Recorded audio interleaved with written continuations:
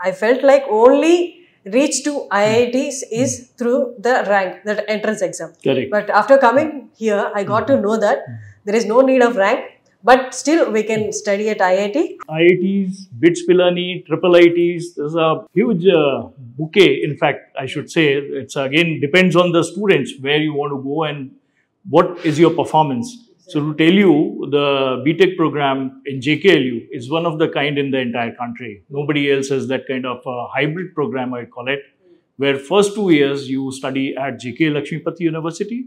Next 2 years you are eligible to go and apply and study in the IITs. Sir, this kind of opportunity for the students, they will not get in any other university except in JKLU. Correct.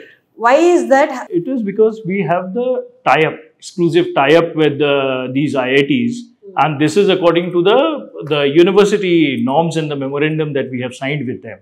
So it depends on the student. If they want to take the opportunity, they can definitely go and then they can have that benefit. As far as the fees and all is concerned, we have our tie-ups with the banks, we have our tie-ups with so many agencies where the fees is not a problem.